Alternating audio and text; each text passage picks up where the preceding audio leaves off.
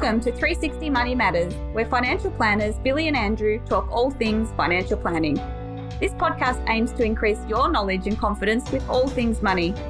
Each week, they will cover topics like wealth creation strategies, investment principles, creating passive income, paying off your debt faster, and much, much more, so you can live a life on your terms without limits.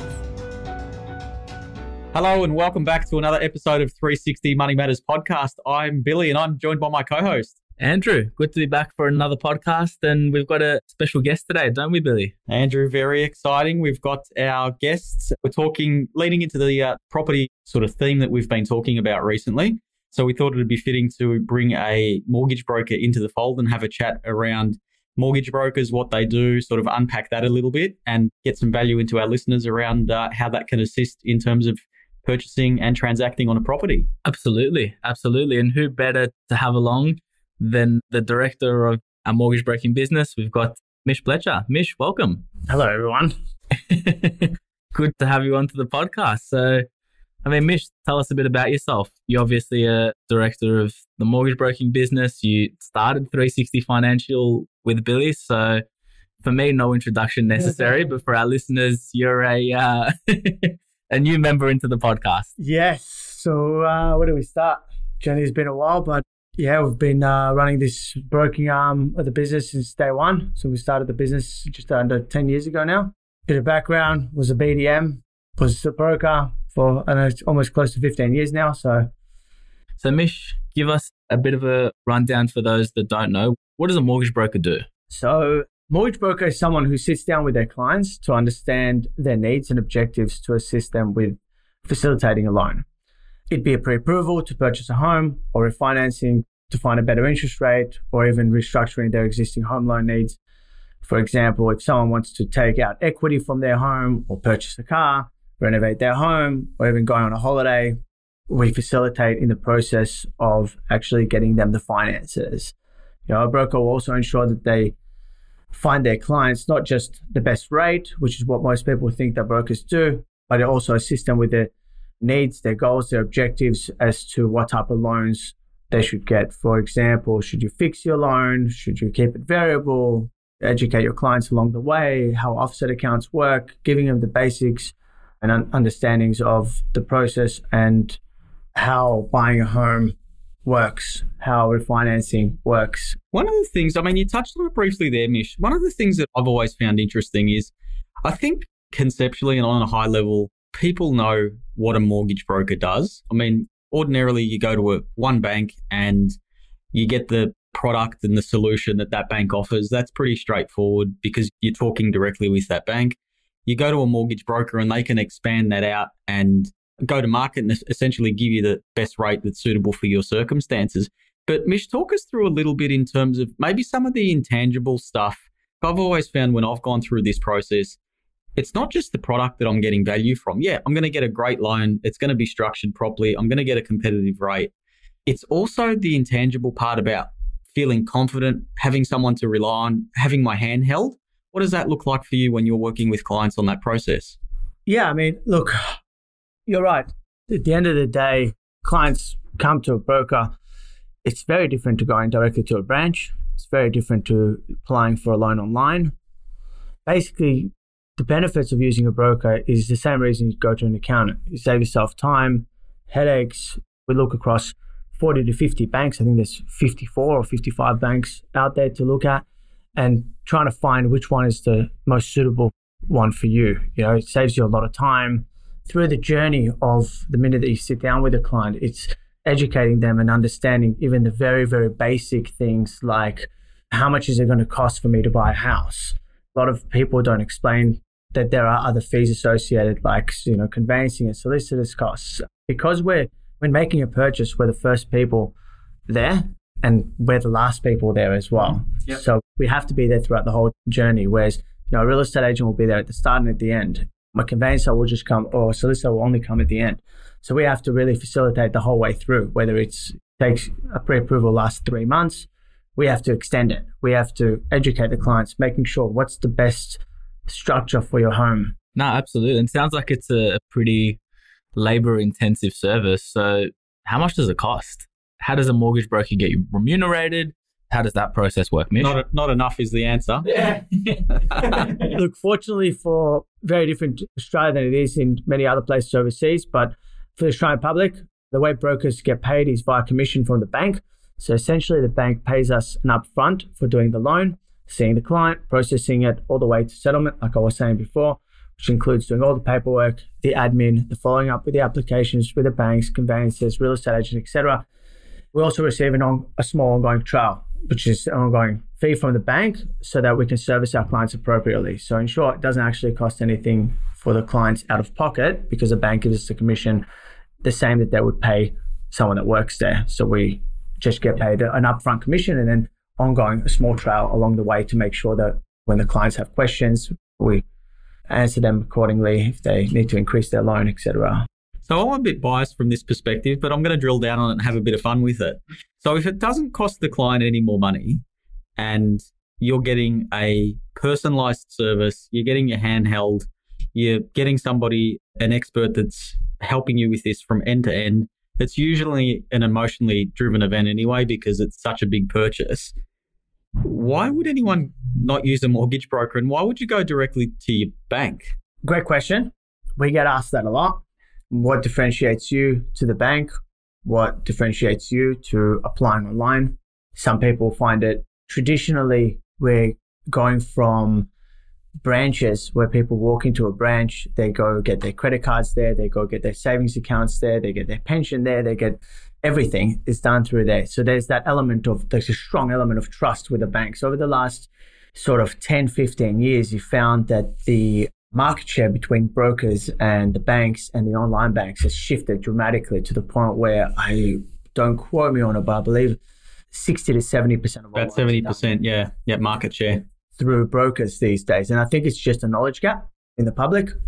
I think the broking industry as a whole could probably be doing a little bit more to advertise. So why not see a broker just like that's unbiased towards it? Because if you go to a branch, and it's nothing against the banks directly, but if you go to a branch, I'm not going to name any banks because it's the same with every single one. They can only provide you their suite of products. And each bank has about 5 to 10 different types of loan products.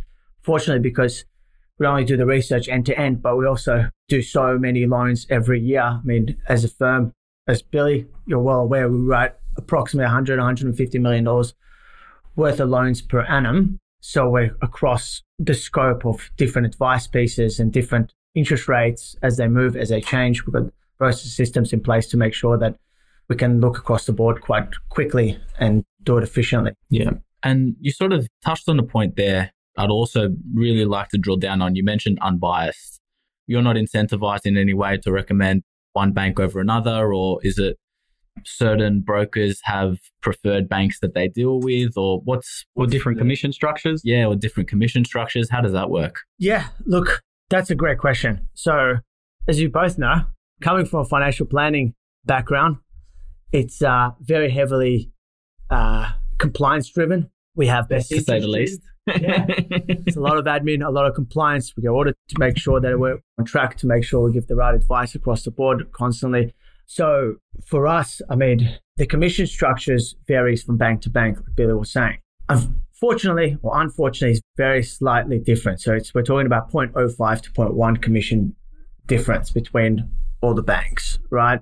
Which is generally about a couple $100 an upfront commission. So it's insignificant. It's very insignificant. But however, financial planning is probably a bit ahead of our industry in that regard, ahead of the broking industry, where best interest duty, reasonable base of advice, been around for 10 plus years. Whereas with broking, it's only a recent thing that's come in. So we have to abide by the code of ethics, which is called best interest duty, which is great that it's come into the broking world because it makes it a lot more ethical. Brokers have to actually abide by this best interest duty, meaning that we have to ensure that we have to show proof and paperwork that we've met the client's goals and objectives and the client's best interest with our home loan recommendations. So there's very little incentive, because if anything at all for a broker to break the code, we could lose our licenses by giving bad advice. There's a big... And all for the sake of what, a couple of $100, it's ultimately a fairly insignificant amount in terms of... This is the thing. I think there's a massive misconception around here that a particular broker or a broker in general will swing a loan towards a particular lender because they're going to get more commission. But one, there's no real difference in terms of remuneration from what you're telling us. And the compliance regime that sits behind this forces us as brokers to make sure that we're recommending a product that's appropriate for our client, that meets their needs and it's in their best interest. So you can't do that even if you wanted to. For sure, Billy. I mean, I've spoken to many brokers over the past 10, 15 years, and I don't think I've met any that favor banks based on commissions.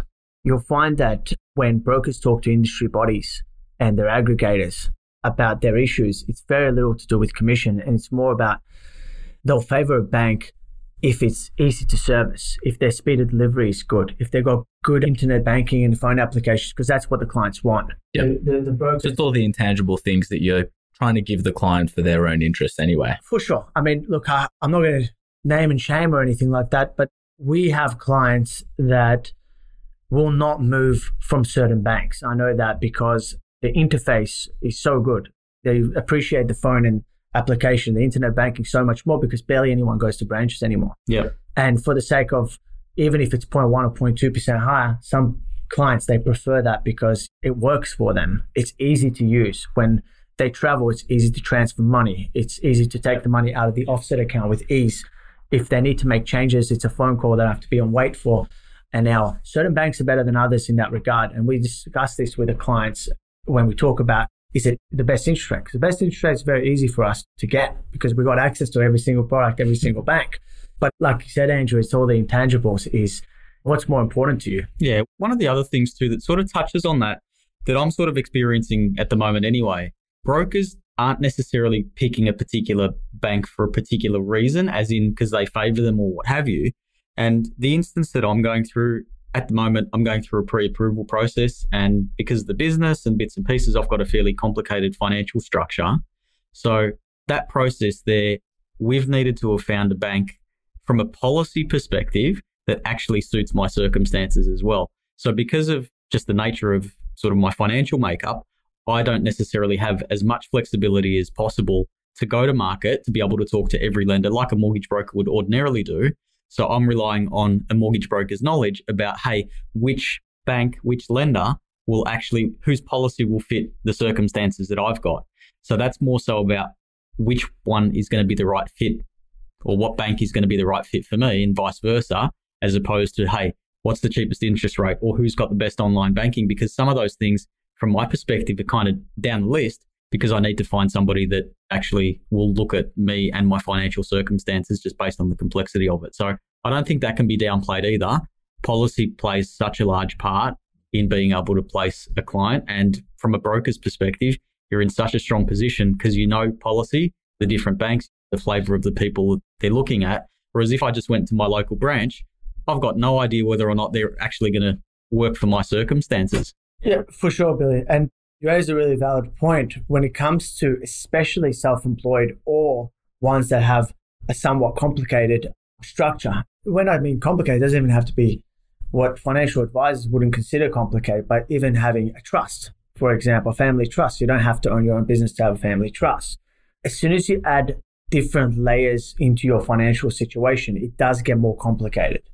So, for example, if you go direct to the bank or online, every single area of the business has its place. I'm not downplaying that it's better to go to one or the other, but as soon as there's things that can get a bit more complicated, especially with self-employed, even between the big four banks, they vary in policy so much. Yep. And their policies shift and change as well. So being across what was okay 6 months ago may not necessarily be okay in 6 months later. So 100%. I tell our clients is policy changes, but like interest rates change. For example, we had a pre-approval client, took them 6 months to buy. And when they purchased, I said, listen, we're going to go with that particular bank, do a 60-day settlement. It'll give me enough time to look across the board again. And that way we ended up switching banks. Even though we had a pre-approval with one bank, we didn't end up going with that bank because their interest rates weren't as good at that point in time.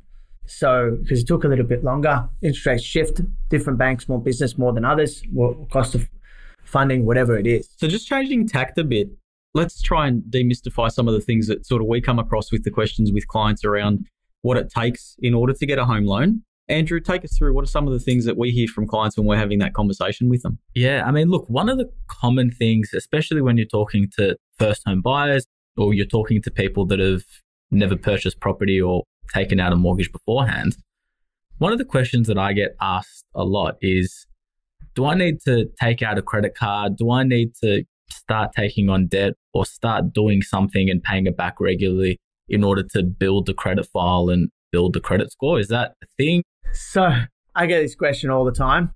We get it all the time. I hear it when I'm out at a barbecue or whatever. People always ask that question. But unfortunately, or fortunately, it's a bit of a myth. All right. No bank or lender likes seeing you have a credit card or a car loan, for example, as it will impact your ability to maximize your borrowing and your serviceability. Best thing to do is not take out any debt that could impact your financial situation. Yeah.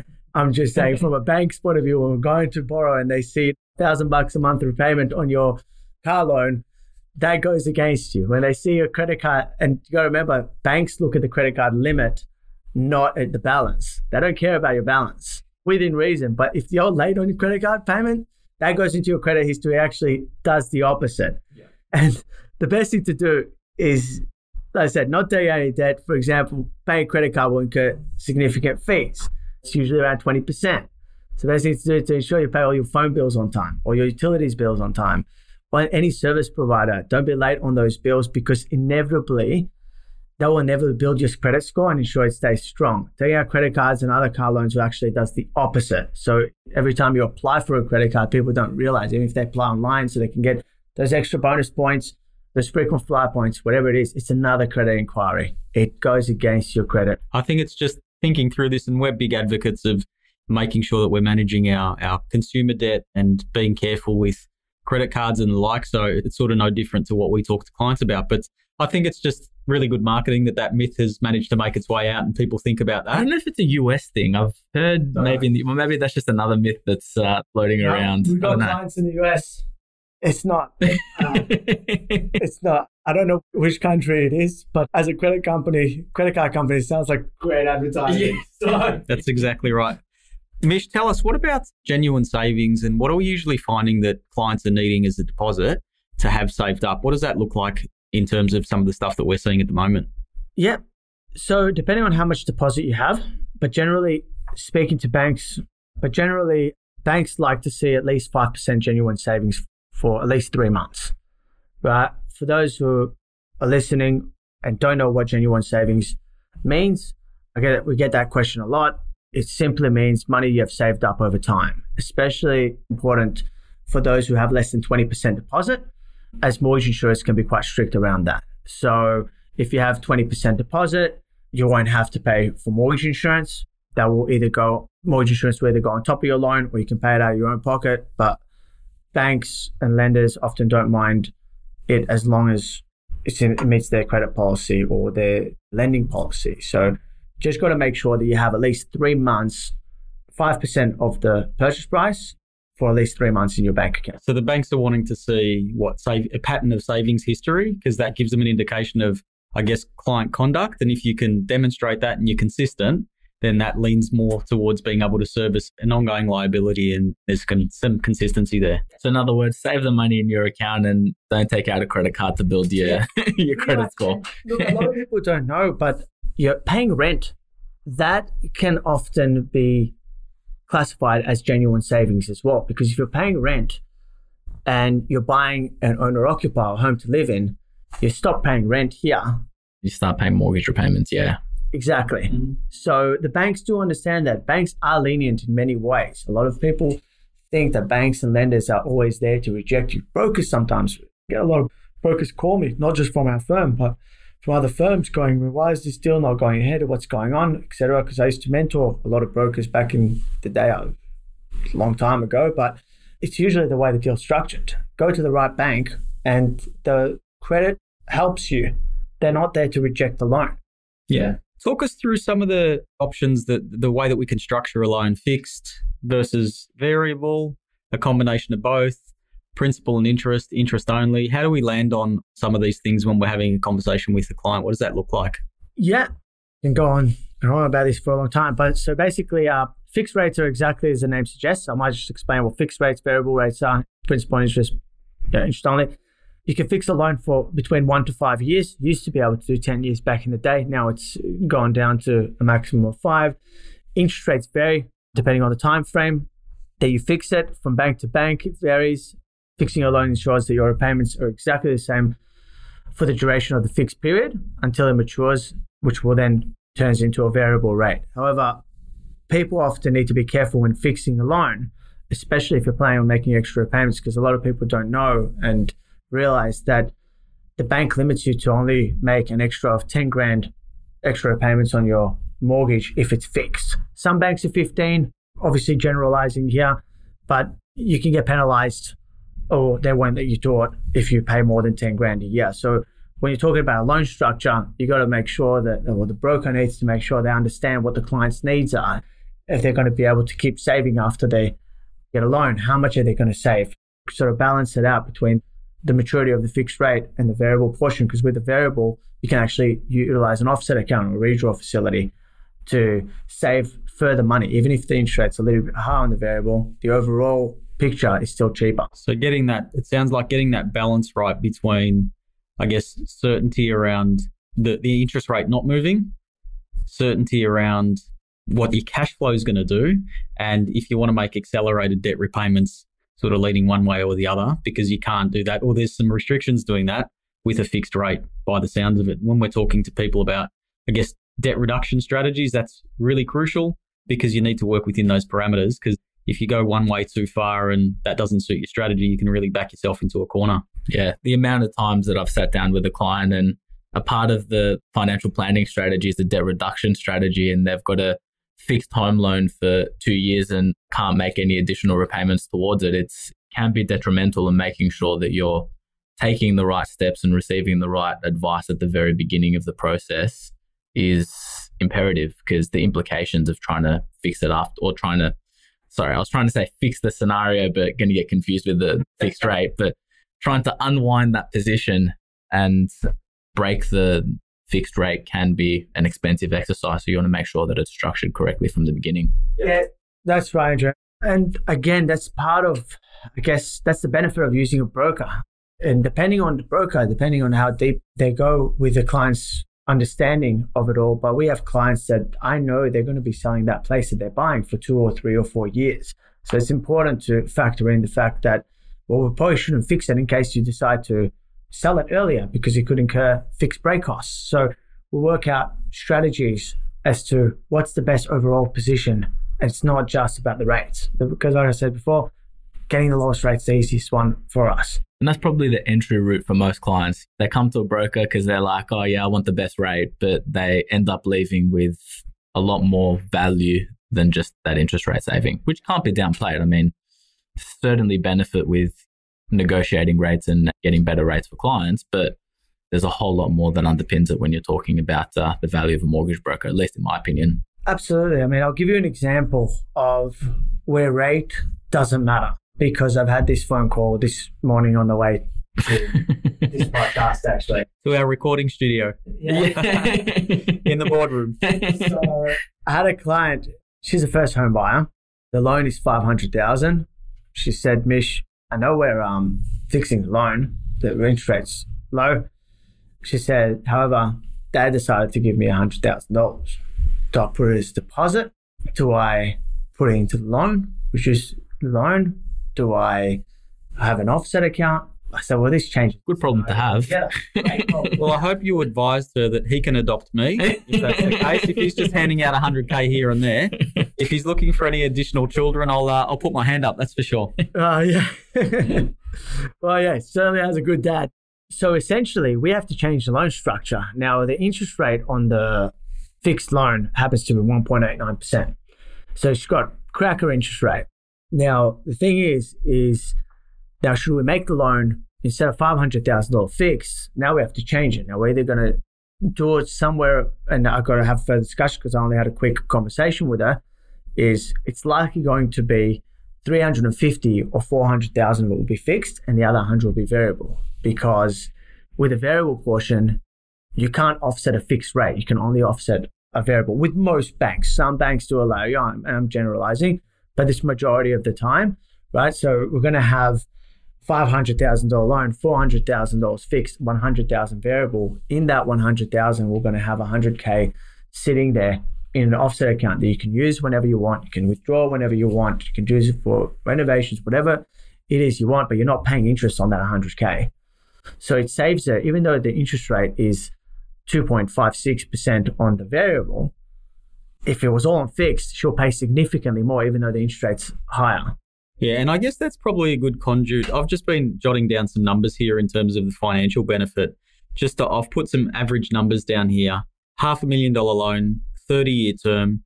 On a 3% interest rate, you'll pay in interest over the life of that loan, $258,000 in interest. If you can work with a mortgage broker who's basically on top of their game, if you save 0.5%, over that same scenario, you're paying $211,000 in interest, which is a saving over the life of the loan of $47,000. Now, that's huge. I mean, we're all about wealth creation, but another way of creating wealth is obviously paying less expenses and in terms of interest. But the numbers, and obviously as you go up in terms of your loan amount, as you go up in terms of your interest rate, that divide gets bigger and bigger and bigger.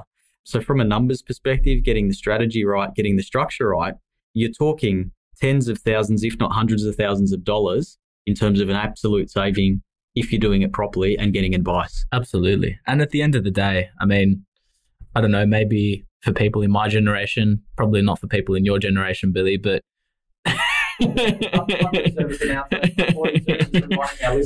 had to do that a number of times. I've cracked this joke a few, but I feel like I have to do that every podcast. The truth is I do look younger than you, Andrew, so go figure. Maybe it's the beard. I think it is the beard.